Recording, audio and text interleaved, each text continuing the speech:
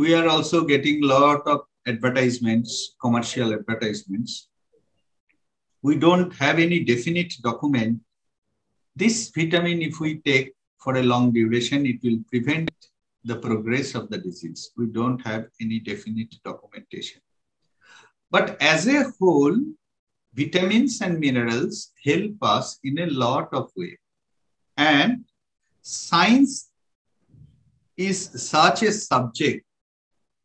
It never stops. It always progresses. So what today we are discussing, after 50 years, maybe this discussion is too backdated to be discussed.